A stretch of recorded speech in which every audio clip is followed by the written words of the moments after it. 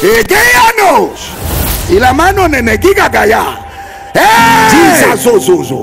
I give you a mouth and a wisdom that your enemies cannot resist nor against you. Yeah! Glory to God! Latoa. Meanoa.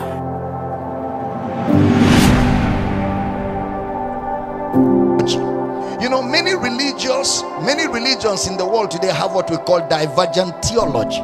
Divergent theologies, and the reason is because people have their different belief systems that they have used to put God in.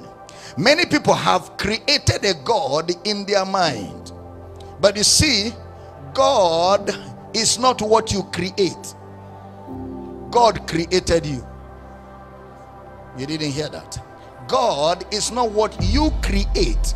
Some say, but if he's God, he should do like this. If he's God, he should behave like this. You are trying to create God in your mind, but you don't create God. God created you. Now, please pay attention. So, the believer therefore must understand God, must see God in the light of the scriptures. You must understand God. You must see God in the light of the scriptures. You know, a vital part in communicating thoughts, especially in written form, is the use of words and their meanings. The use of words and their meanings. In interpreting scripture, you must be very exact in your understanding of the words that are used. You must be very clear in the understanding of the words that are used. For example, every time I talk about interpretation of scriptures and the relevance of it, somebody said to me somewhere, but if it is the word of God, why do you have to interpret it? Well, the question is, when was it written? When was the Bible written? Thousands of years ago. Even a book written in the 19th century, you will require interpretation. How much more the Bible? So because it was written many thousands of years ago, it therefore means the language that was used then is not the language that is used today. Hence the need for scriptures to be interpreted. For example, you read the Bible and the Bible tells you, for God so loved the world that he gave his only begotten son, that whosoever believes in him shall not perish but have everlasting life. Then the same Bible tells you, love not the world, neither the things that are in the world. If any man love the world, the love of the Father is not in him.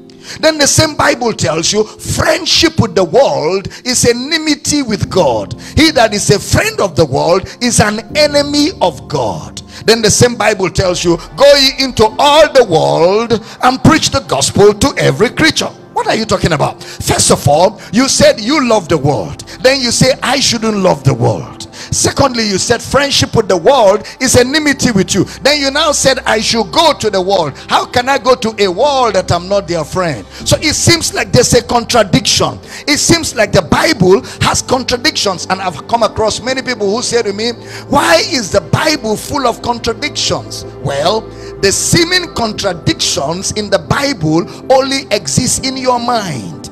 There is no contradiction in the Bible. There is a harmony to all of scripture. You didn't hear that. There is a perfect harmony to all of scripture. The seeming contradictions only exist within your understanding, within your mind.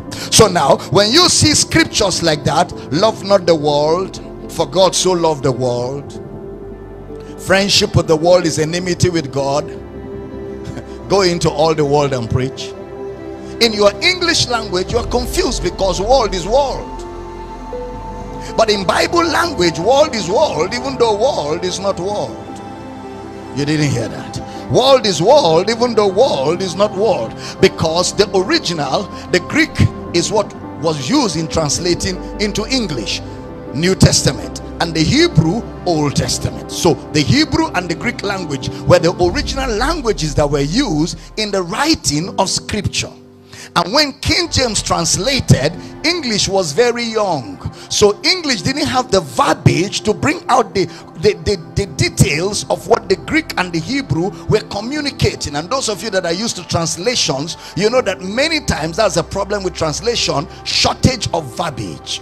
So when English was translating the Bible from Greek and Hebrew, certain things were not in English, enabling the translators to bring out the detailed explanation of those texts. So what we do today, which is the job of a Bible teacher or a pastor, the major job of a pastor is to take the scriptures, study them in their original setting, and translate them in today's English.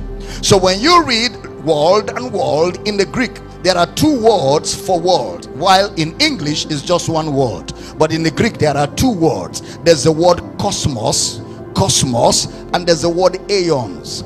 Cosmos means the cosmopolitan. Aeon means a way of thinking, a way of thinking. So when he says, for God so loved the world, he means God loves the cosmos, the cosmopolitan, where human beings are. God loves human beings. When he says love not the world, he means love not the aeons, love not their way of thinking. Are we teaching here? Now when he says friendship with the world is enmity with God, he means friendship with their way of thinking. When he says go into all the world and preach the gospel to every creature, go into the cosmos. But you will need to understand this interpretation for the scriptures to come alive in their meaning, so you know exactly what to do. If you're clear, can I have a powerful amen? For example, the famous scripture, I kill it and make it alive. God killeth and make it alive. In the book of Samuel, well, God killed his son and made his son alive. You didn't hear that. God killeth and make it alive doesn't mean God is going to kill you. It means God will kill his son and raise his son from the dead. I don't know if I'm communicating. Who said it? It was Samuel. Put it up. Let's read it. The book of 2 Samuel. 1 Samuel chapter 2 verse 6. Please pay attention. 1 Samuel chapter 2 from verse number 6. Please look at it together with me, everybody. The Lord killeth and maketh alive. He bringeth down to the grave, Jesus, and bringeth up, resurrection. I don't know if I'm teaching here. It's not that God is going to kill people. It means God will kill his son, and on the third day he will raise him from the dead. Why? Because Samuel was a prophet. What was the job of prophets? To prophesy concerning the death, the burial, and the resurrection. If it's clear, can I have a powerful amen?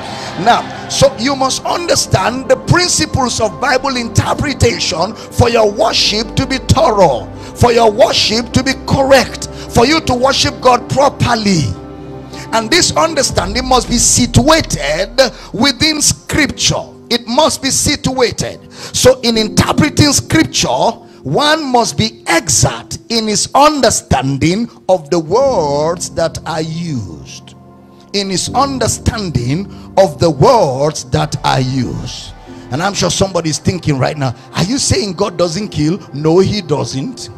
He has never killed. He doesn't kill. He will never kill. And somebody says, what are you talking about? Just stay with me a few more days.